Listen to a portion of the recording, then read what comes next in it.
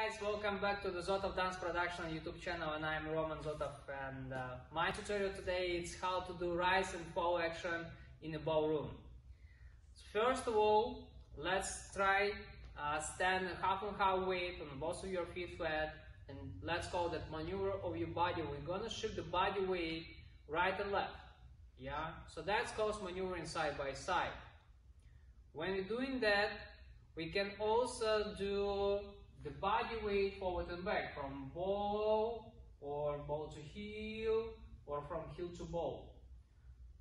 And now we're gonna combine the two actions. So we start, for example, right and forward, left and back, right and forward, left and back. Also other way, forward and right, back and left, forward and right, back and left. So when you feel your feet strong enough for the supporting and sustain your balance during that action, when you maneuver your body, we're gonna start to practice the rise and fall action. So my suggestion to you, the feel that's two different ways.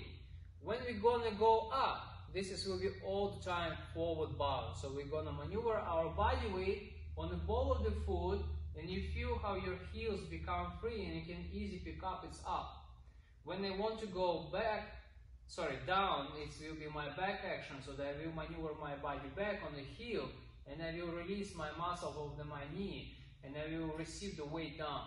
Again, so my up, it's always maneuver body forward and rise, and my down, it's my maneuver body back and receive and release muscles.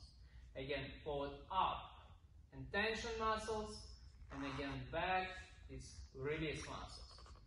Also when we dance for example, box step of the slow waltz dance, yeah, it will be the same idea. So I will start from the down go section, my body weight will be collecting more closer to the heel, I start to go back, and now I go to the side, so that, but I need to go to the up on the ball of the foot, so that means when I will open my foot side, I will start to maneuver my body forward on the ball of the foot and continue to squeeze and make tension in my muscles to collection to my feet, and again release my muscles back on my heel. And now again I start to go forward, step one, and I again need to go to the side and goes on the ball of the foot, so that means I will go side and balance will be maneuvering forward on the ball of the foot to continue squeeze, collection, and release my balance back. I show from side view. Again, my balance back.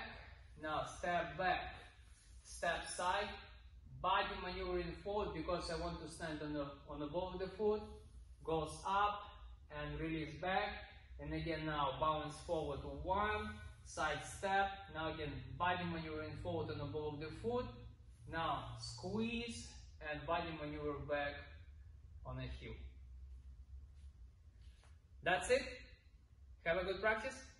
Okay guys, you're watching my tutorial at the end, and please leave your comment below this video. We also expecting the feedback. We wanna know that do you like that one or don't like, so write down your decision, and we will appreciate that. We will next time to make maybe new one video for you also.